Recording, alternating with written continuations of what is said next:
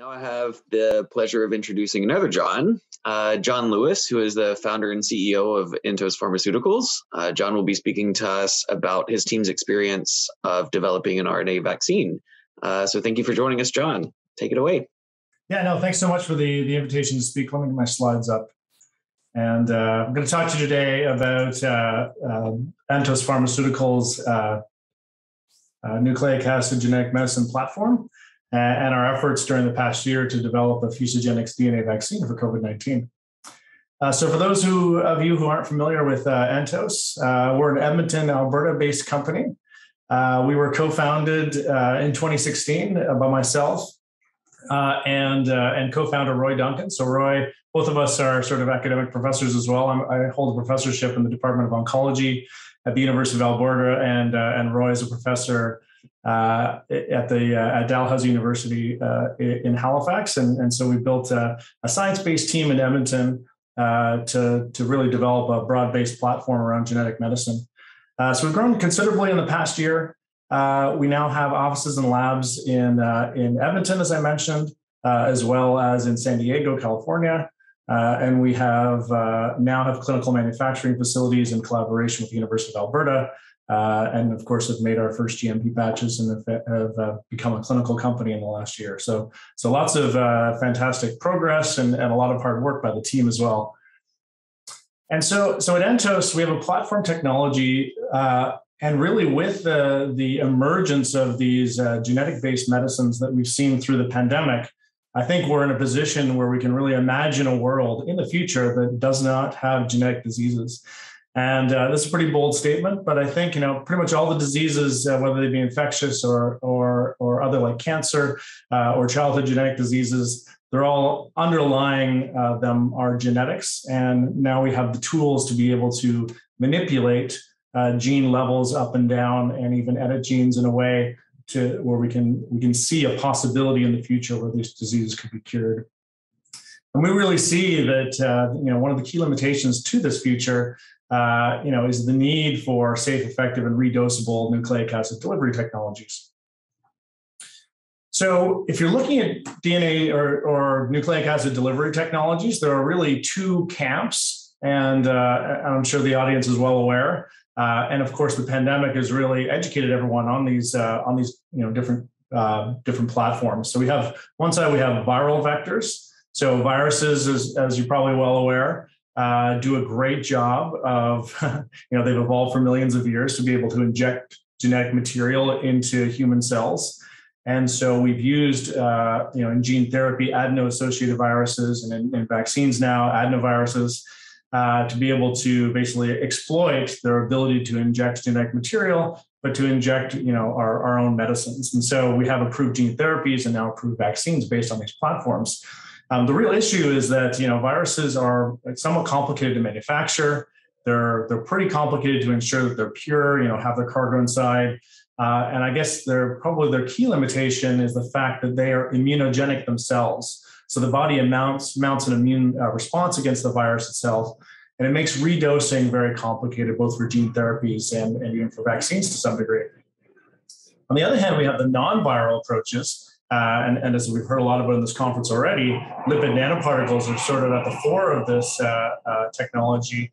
And now we have approved vaccines. We, through companies like Alnylam, we have approved systemic therapies based on LNP technologies. And so these are compelling because, really scalable manufacturing. They're non-immunogenic, so they're redosable. But they do have challenges regarding, in some cases, tolerability, in other cases regarding biodistribution.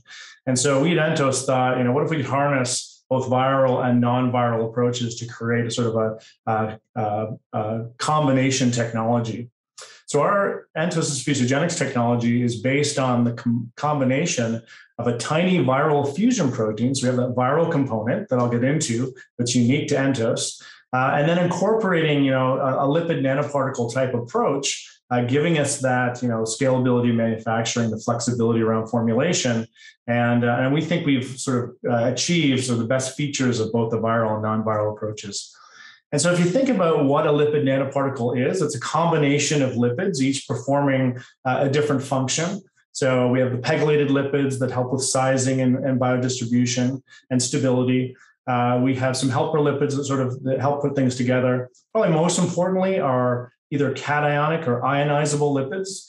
And so these are really the workhorses of the LNP that achieve both the charge neutralization of nucleic acid for encapsulation and also achieve the endosomal escape or delivery. So the primary mechanism by which LNPs are taken up into cells is through endocytosis. And with ionizable lipids, these lipids are neutral until they're taken up into the endosome.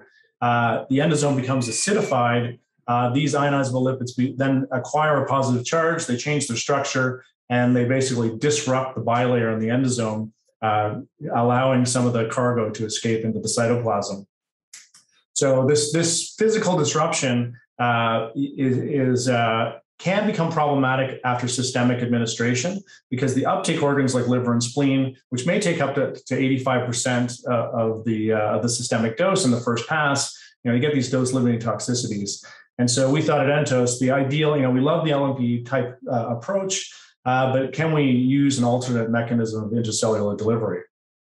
And so this is really the core of our technology, and a really pretty remarkable discovery that co-founder Roy Duncan made almost 2 decades ago now.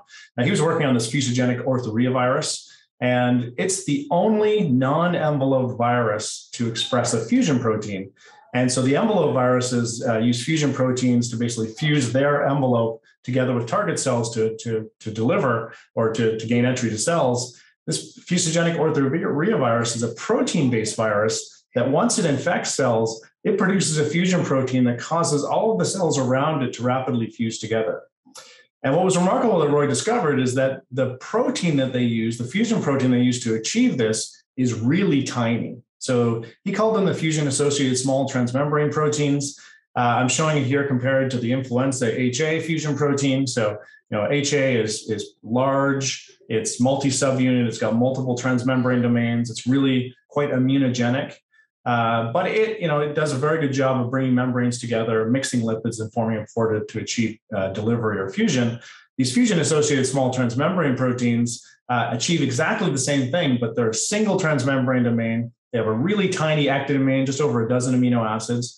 But importantly, this is sufficient to induce membrane-to-membrane fusion. And even more importantly, Roy demonstrated in 2005, if you incorporate these into a lipid-based nanoparticle, they achieve direct fusion of the LNP or the liposome with the plasma membrane of target cells. So what this does is this completely avoids the endosomal uptake pathway and a lot of the sensing signals that are in that endosomal pathway like gas and sting and toll-like receptors, and basically allows you to deliver cargo directly to the cytoplasm. And so Roy and I in our academic labs over the past 15 years or so Roy's discovered up to 6 members of this fast protein family. And we've really worked a lot on structure function to figure out what makes them work, what confers their activity, and have engineered fully synthetic fusion proteins that we utilize in our current formulation. And of course, so our current formulation, we've been able to modify the lipid components, and actually it's quite flexible in what lipids you can put in these formulations, because the fast protein is doing the work as far as delivery. And so we've worked a lot, with manufacturing to be able to create sort of a lipid nanoparticle type platform with this embedded fusion protein. We're working closely with Precision Nanosystems and other partners, and have optimized a single-step microfluidic manufacturing process whereby we can incorporate, all in one step, lipids, fusion protein, and cargo, and at the other end, we get fully formed particles at very high purity. So we've sort of redubbed this platform a proteolipid vehicle platform.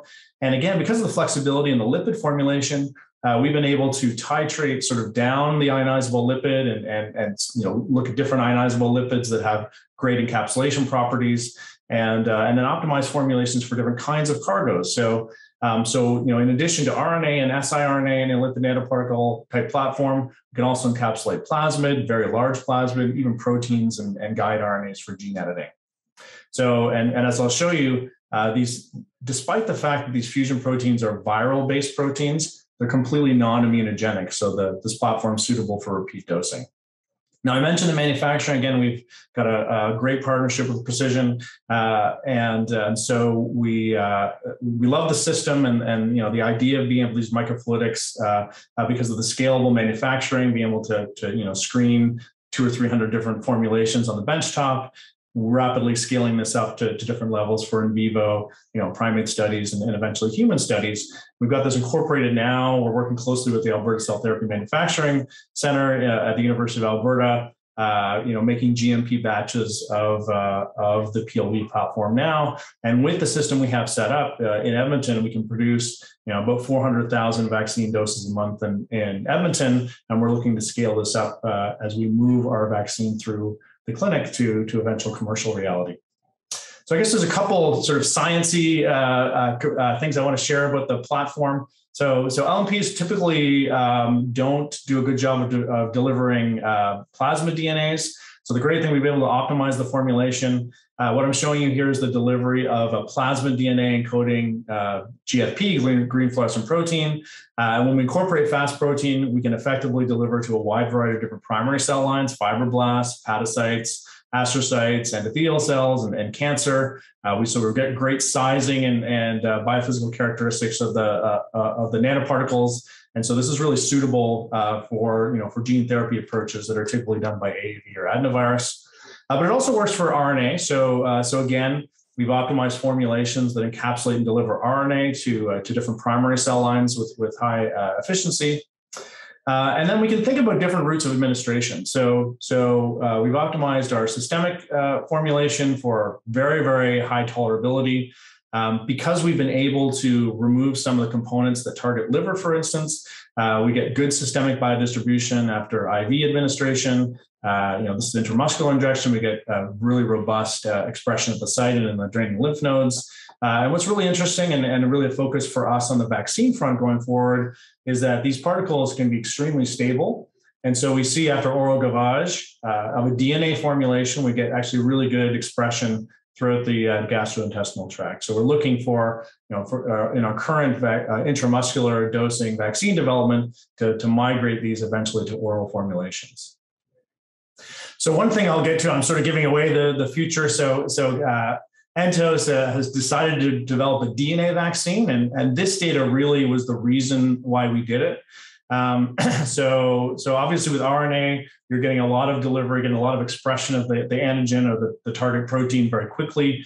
DNA, the kinetics are slightly different. So with the formulation, one of these formulations where we're delivering intramuscularly, we actually get peak expression after 2 months. And so this prolonged expression of the antigen, we think will provide a built-in booster. I'll show you some data to support that. And I think this also supports some more of an affinity maturation process in the B cell population that gives stronger, more neutralizing antibodies. And I'll quickly address the repeat dosing. So we've done repeat dosing studies both with intramuscular injection and systemic administration. And I'm just showing a quick study here where we did encapsulated RNA expressing luciferase once a month for 5 injections. We actually see a slightly increased expression over time, probably just due to residual RNA expression in the area. We certainly don't see any neutralizing activity. And when we look at the antibodies produced in the animals after repeat dosing, this is the fast protein, anti-fast protein ELISA, basically just above the lower level limit of detection of some of the animals, mostly completely nominal. And what's kind of exciting is the fact that we actually see pretty strong titers against the expressed cargo, which is luciferase. So I'll spend the last few minutes talking about our COVID-19 vaccine program. So just to put it in perspective, Entos in February 2020 was working really hard with our spin-out company Oncocenix to bring a first-in-human cancer gene therapy to the clinic. We were making drug, we had our PI picked out, we designed the trial, we were planning to start the study. Of course, the pandemic hit. And we just spent a lot of time before that optimizing a plasmid DNA-based gene therapy for cancer. And we thought, with all this work we've done we realized that the genetic vaccine platforms, as we've seen, because of our platform technology, really rapid to bring to the clinic, and they've shown to be extremely effective. But they do have limitations. So limitations in their manufacturing scale-up, These have been addressed somewhat, obviously, because of the big investment in the area, but also really the key issue is the storage and stability, the cold chain, requiring this deep cold chain, which we can solve in North America, but again would be really challenging to move these vaccines worldwide, and we've seen this develop over the past year and a half. So I don't need to really talk about the pandemic, just to say that at the beginning we were faced with this big challenge. Obviously, the impact has been unprecedented. Previous vaccines against coronaviruses have failed, but the big difference this time is that we have these innovative new technology platforms that could be brought to bear very quickly, on this new threat. And I always put this in here. So vaccines, are the most efficient and cost-effective way to prevent and eradicate disease. We believe that very firmly, and I think our experience with coronavirus has shown that. But I just want to quickly give a quick background against what is protective in a vaccine. So we think a coordinated, multi-pronged immune response is critical for protection against many diseases, including COVID-19. So on the one side, you want to engage the adaptive response, producing antibodies against the virus. And so this basically can bind the spike protein, which is on the outside of the coronavirus, which engages the ACE2 receptor on target cells in the body, and can basically prevent that binding and initial uptake. So what's great is this neutralizes the virus, blocks it from entering cells. But the issue is, we're getting more data about this, but the neutralizing activity induced by a vaccine may be short-lived. And because it's very, very specific against that interaction, may be more vulnerable against escape mutants. On the other side, we have, cell-based immunity, basically mediated by T cells. And so, if you generate this immunity, basically have T cells surveilling around the body, looking for cells that have been affected by SARS-CoV-2, and they can recognize these and kill them and effectively clear the disease. So what's nice about we get a really durable response with T cells. SARS-1 individuals who've recovered still have circulating T cells to recognize the virus. And I guess the other big thing, now that we're seeing all these variants, T cell immunity typically doesn't focus on the same epitopes as the neutralizing epitopes. So there's a really much larger potential to target conserved pan-coronavirus epitopes. But the issue is they act less quickly than neutralizing antibodies. So it doesn't really protect against that initial infection in the upper respiratory tract. So what we really love about this genetic vaccine approach is that really because the antigen is expressed in a very similar way that the virus is expressed in the body, we stimulate both an antibody and a T cell response. And so by introducing the genetic material inside the cell and getting the cell to make the antigen, we get some secretion of antigen, we get processing of antigen for MHC presentation and T cell response. And as you'll see in a second, having this genetic approach allows us to incorporate genetic adjuvants that can really stimulate and potentiate the responses we want. And in our case, we've incorporated a RIG-I agonist ligand, double-stranded RNA ligand in our genetic material, as well as a double-stranded RNA CpG toll-like receptor stimulator. So this was not done by Entos alone. We built really a Canada-wide team to go after this vaccine. We had support early on from the Canadian Institutes of Health Research, followed by support from the Canadian federal government as well. And we built a sort of a pan-Canadian team all the way from Vancouver to Halifax. Obviously, Roy was a key part of the team. We're working closely with Alison Kelvin, who's at both Dal and at Vito Intervac. PI of our clinical trials, Scott Halperin, sort of a leader in vaccinology, particularly in first in human. And then, this whole, obviously the Entos team working, in a pandemic with the restrictions that we've had over the past years. And with a key partner, the Alberta Cell Therapy Manufacturing Center. So we chose DNA for very specific reasons. And again, key was the stability. DNA PLV formulations are stable in a regular refrigerator for over a year, room temperature for over a month. And again, the kinetics of the expression of DNA we thought would make it effective after a single dose. Again, these intercellular genetic vaccines produce a durable T cell response that we think is really critical for both durability and pan-coronavirus protection. And regarding pan-coronavirus protection, we do have two candidates that I'll explain in a second. Our second candidate contains an optimized epitope string with 34 different epitopes against multiple conserved coronavirus domains. And again, we have this, working with the scalable manufacturing platform, we can envision scaling up to hundreds of millions or even billions of doses. So the two candidates Entos developed called VAX-001 and VAX-002. VAX-001 is now just completed phase 1, entering phase 2. VAX-002 is just on the way to starting clinical development. The VAX-001 is an optimized full-length spike protein in a very minimal nanoplasmid backbone with encoded CpG and RIG-I adjuvants. And basically, this was chosen based on the success and the proven biology of the full-length spike vaccines. And I'll show you we have really nice data to support that's protective in a DNA vaccine as well. And then VAX-002, again, is this combination of 34 epitopes, some spike epitopes, but also envelope and membrane proteins, which are really highly conserved between the different coronaviruses. And again, with these CpG and RIG-I adjuvants. So in our preclinical models, so again, DNA vaccines have been around for years. We've known since the early 90s in animal models that DNA vaccines can protect against influenza, for instance.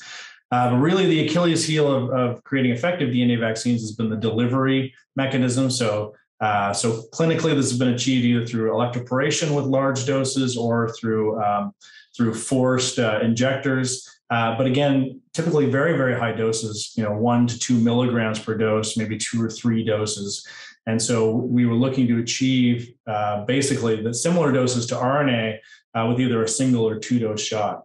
So here, when we deliver VAX-001 or VAX-002 at 2,500 or 250 micrograms, we get seroconversion. So basically a significant increase in spike-specific or antigen-specific antibodies in every animal we dose at all doses. So again, significantly lower doses than are achieved with the naked DNA vaccine.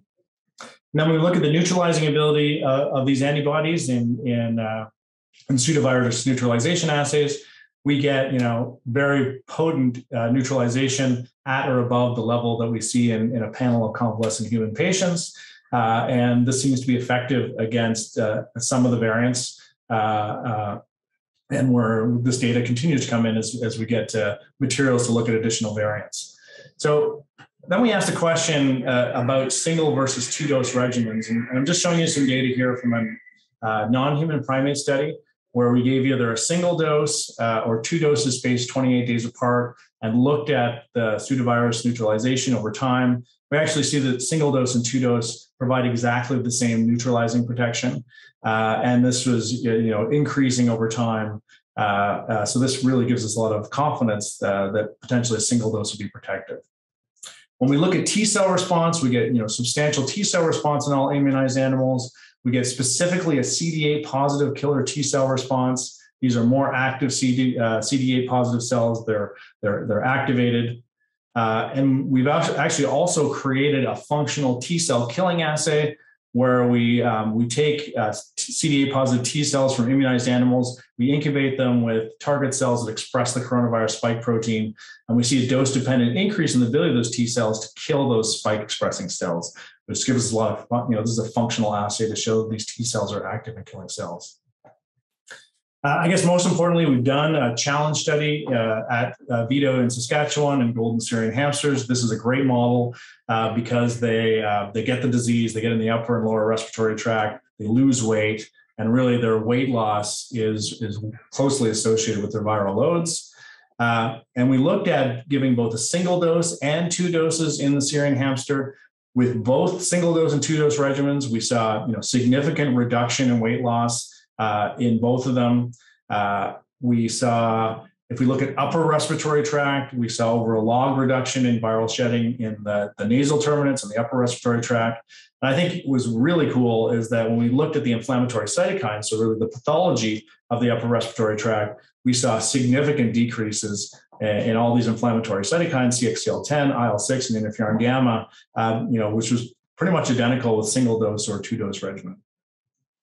Importantly as well, we looked at the lung viral load in the immunized animals. We saw substantial reduction in viral load in the lung with either single doses or 2 doses, up to 3 log reduction, very significant. And again, when we looked at these inflammatory cytokines in the lung, significant, complete almost ablation of these pro-inflammatory cytokines, either with a single dose or two doses in the lung as well. So we're confident or at least optimistic that a single dose is going to provide protection as we move into human studies. So we earlier this year, we started a combined phase 1, phase 2 clinical trial of VAX-001 at the Canadian Centre for Vaccinology in Halifax with PI Scott Halperin. Initially, we're looking at 2 dose levels, 100 micrograms and 250 micrograms, both with 2 doses because we're establishing the limits and the safety of the formulations. And so phase 1 is complete now. We actually had a bit of a challenge recruiting, in an environment where approved vaccines, so great news, that approved vaccines are available. We had a challenge recruiting the very end of the study, but we're going to roll that into the phase 2. But well tolerated at every dose level. And we're looking forward to starting our phase 2 portion of the trial. And we're moving this out of Canada into Honduras, South Africa, and India. We'll be looking at, again, the 2 dose levels, but now asking the question, can we induce the same immunogenicity either with 1 dose or 2 doses? So I'll leave it there. It's been a very busy year for the team, but we're spurred on by the great preclinical data, the fantastic safety data, and humans. I think while we're starting to feel the great effects of having improved vaccines in North America, we're clearly not anywhere near the end of this pandemic.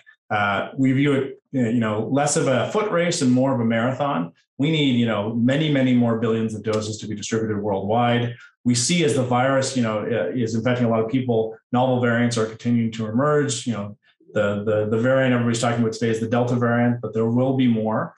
And so we think that it's likely to become endemic, and we'll see additional variants come out every year that could evade the current approved vaccines.